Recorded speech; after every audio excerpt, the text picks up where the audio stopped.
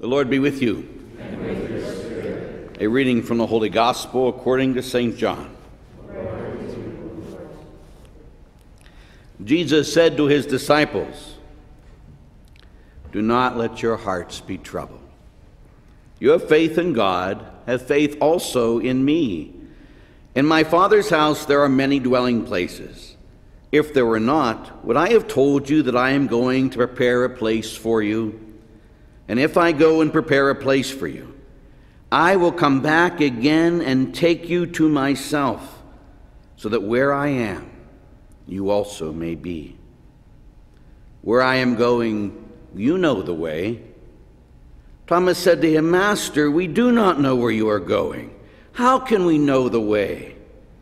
Jesus said to him, "I am the way, and the truth, and the life. No one comes to the Father except through me." The Gospel of the Lord. Praise to you, Lord Jesus Christ. Please be seated for the 45-minute homily. Don't laugh.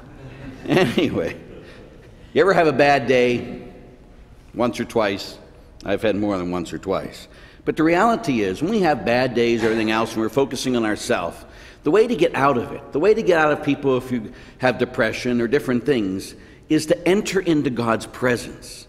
And we come into his presence and let his word speak to us. His word isn't just a history book, is it, about something that happened 2,000 years ago? His word is Jesus Christ, who's alive and has the power to change our hearts and our lives, correct?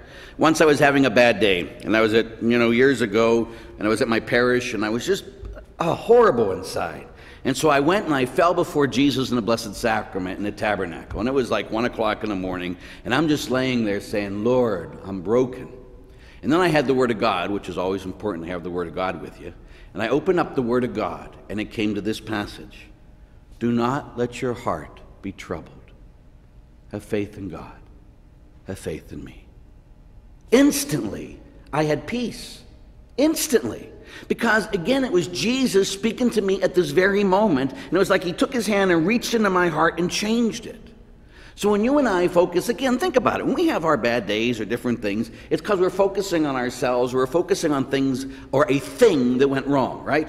100,000 good things could happen to us today. But one thing happens and the devil pushes that. And we keep saying, "Oh yeah, no. And we go and we feel depressed and everything else. And Jesus says, "Hey, come here. Look at me." See, the devil keeps us focused on ourselves and our past. Jesus says, "You look at me and you look at the future." The past is past. Now, of course, if you have sin that needs to be confessed, you need to confess it. But once you confess the sin, let it go. Remember that glorious story of St. Margaret Mary? And she was having, today is First Friday, right? Isn't it First Friday? Yes. And so is Margaret Mary at the First Friday devotions, and she has the experience of Jesus. And as she has the experience of Jesus, he says, "Okay, I want devotion started to my heart." And so she goes to the bishop, and the bishop thought she was a nut. And so he says, "Go back." And so he goes back and she says, "If you're seeing Jesus, if you're actually seeing Jesus, you tell Jesus to tell you what my last confession was about." Okay. So St. Margaret Mary went to Jesus and said, "Jesus, I know what he wants. You go back and tell him, I forgot." And so that's what Jesus does. When he forgives us and covers us with his own blood spilled at Calvary, he lets our past be past. And we need to let our past be past too, correct?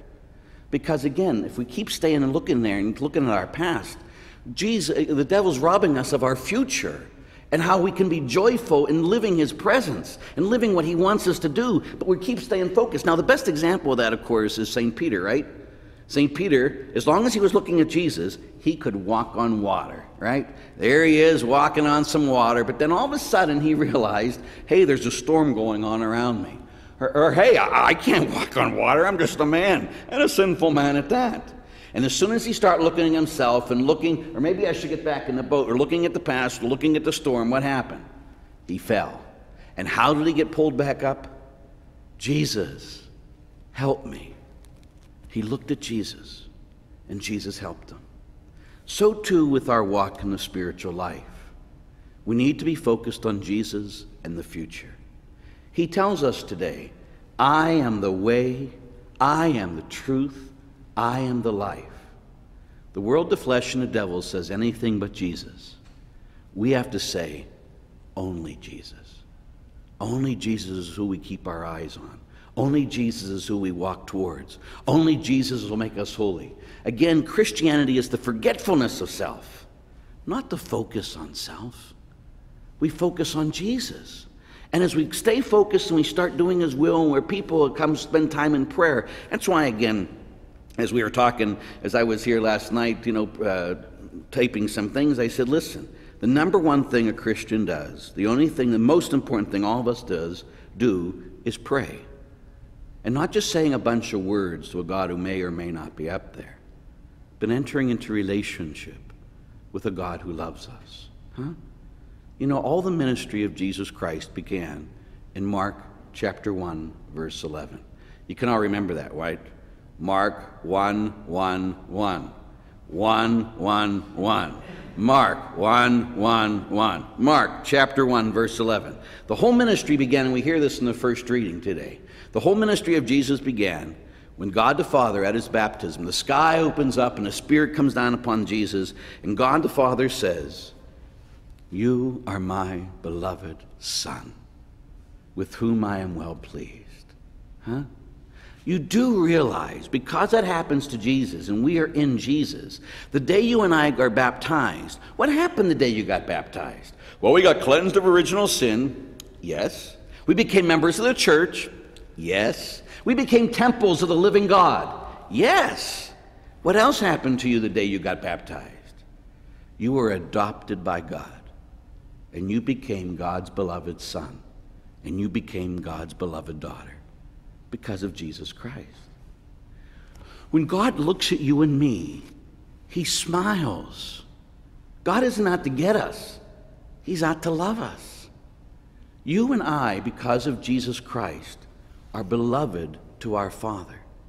Have you ever experienced when you go to pray? Most people when they go to pray, they think, well, God's kind of mad at me because, I'm not perfect. And because God's mad at me, I disappoint Him all the time. And, and I am a great sinner. And that's all very true. We're all great sinners. And yet God knew that before we were created. And He still created us. And He still sent His Son to die for your sins and my sins.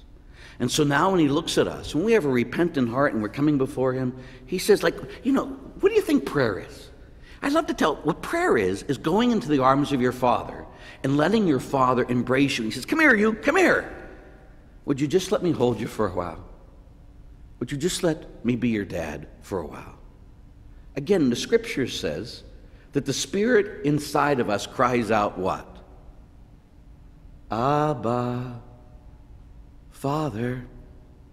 You know what? Abba is the most intimate words that we could say to our God. And that's what Jesus taught us to say to our God. He says, the Spirit inside of us cries out, Abba. And that means, it's like the first words a baby says, right? The first words, like the Hebrew children, they would hear Abba. We would hear, depending if you're a male or a woman, a mother or father, we hear those first syllables out of a baby's mouth as mama or dada. It all depends if you're the mom or the dad. He said dada. No, he said mama, whatever it is. It's that intimacy that we have with Almighty God. So when last time you prayed, a couple minutes ago, when you pray, when I pray, do we pray in relationship? Do we pray to the God of the universe and start off the way Jesus said, our Father?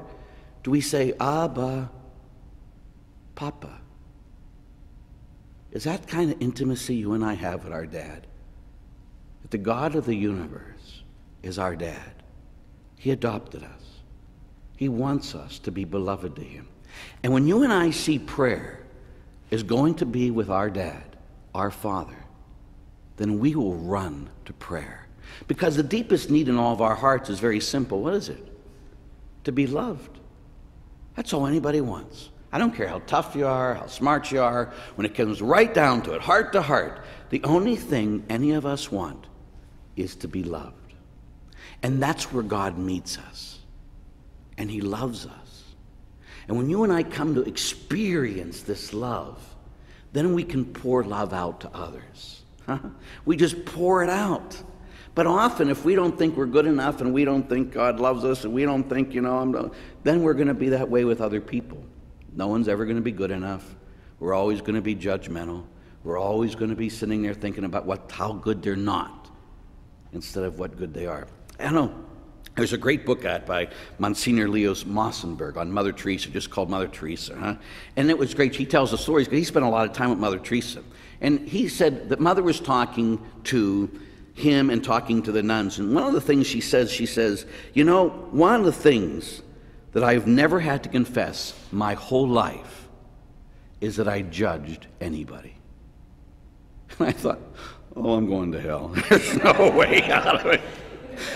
Could you imagine? Mother said she never, ever, ever, her whole life, ever confessed that she ever judged anybody.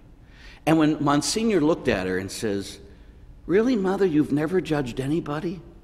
And she says, "No, because if you judge people, you can't. There's no room to love them. If you judge them, there's no room to love them." And so Mother came to know in an early part of her life that she was loved by the God of the universe. Now, in 50 years, she only had 5 weeks of consolation. So she had to cling to that reality that she was beloved to the Father, even when she didn't feel it. But then everyone she met, she became an instrument of that love to others. So if Mother Teresa could say that, is that something we could strive for? That from this moment forth, that we try with all our hearts to not judge anyone because there's no room to love them. And when you and I become these type of people, the only way we're going to get there is when we know that when God looks at us, he looks with us with love. When he looks at us, he says, "Do not let your heart be troubled." How often when we go to God is our hearts troubled? Lots, isn't it? Sometimes we're like these children, gimme, gimme, gimme, I want, I need. And our hearts are filled with trouble. And he says, shh, shh, let not your heart be troubled. You're my beloved daughter. You're my beloved son. Come here. Let me hold you for a while. So I encourage you. We all need to say our prayers every day when I do my holy hour. I always say a rosary every day. The Mother of God leaves heaven and says, say a rosary, especially this month of May. What are you going to do? Say a rosary every day, right? If you're one of those people that say, I don't really say a rosary sometimes. Stop it. You say a rosary every day. And then Divine Mercy Chaplet, right? Because it's a great thing. We all need mercy. And so you do those things. But then, remember the Baltimore Catechism? I know some of you know it. It says, who made me? God made me. Why did God make me? God made me to know him, love him, and serve him in this world so I can be happy with him forever and the next. Well, how do I get to know God? Psalm 46, verse 10 or 11, depending on your translation of the scripture, says, be still. So if you and I are going to come to know that we are beloved, and know that our hearts can't be troubled, and know that we are sons and daughters of the Father in Jesus Christ, then in our prayer time, we need time for stillness. What's stillness mean? That we shut up. We shut up in prayer. And we let God speak to us. We have silence. In my adoration chapel, I'm the only one in Diocese of Erie perpetual adoration. We have over 650 people there a week. And they said, Father, what am I going to do when I go in front of Jesus? I say, shut up and know that he is God. But I couldn't put that on the wall. So on the wall, I have, be still and know that I am God. Just be with Jesus. So today, as we come before our Lord, he wants you and I to know that we are beloved to him. He wants you and I to know that so much that we become his presence in the world to others, so that other people become beloved to us. There's no room for us to judge them because we're here to love them, just like God does. We judge deeds, and then, of course, just like God judges deeds, but we love people. That shows a person is truly in Christ is when they become love in the world. And we can't become love in the world unless we know we're loved. And that's why it's so important every day Be still. Know that he is God. Know that you are beloved. And you and I don't have to go through anything alone. He's with us because he is the way, the truth, and the life. You got it? Get it? Gonna live it? You better. May each of you know his love today and forever. Amen.